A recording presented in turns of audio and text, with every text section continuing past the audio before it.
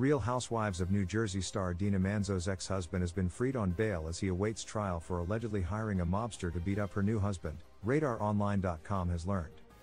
According to federal court documents obtained by the New York Post, New Jersey restaurateur Tommy Manzo posted a $100,000 bond ahead of his trial for racketeering charges, which is scheduled to begin in May. As part of his bail agreement, he surrendered his passport and is forbidden from traveling outside New Jersey and New York until the case is decided. As RadarOnline.com previously reported, Tommy was indicted on federal charges in 2020 for allegedly hiring a member of the Lucchese crime family to beat up David Cantin, Dina's then boyfriend and now husband, in 2015. He allegedly offered suspected mobster John Perna a heavily discounted wedding reception at his catering hall in Paterson, New Jersey, in exchange for carrying out the attack. Perna was also arrested in 2020 after assaulting Cantin outside a Passaic County strip mall in. He was sentenced to nearly 3 years in prison and released last August. A federal judge dismissed the charges against Tommy earlier this year because numerous delays in the case led to a violation of his right to a speedy trial.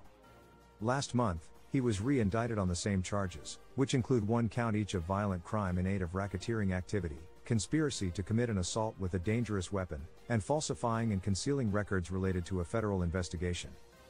Dina's ex-husband was also indicted on state charges in Monmouth County in 2021 for allegedly invading the RHONJ star in Cantin's Holmdel, New Jersey home in 2017.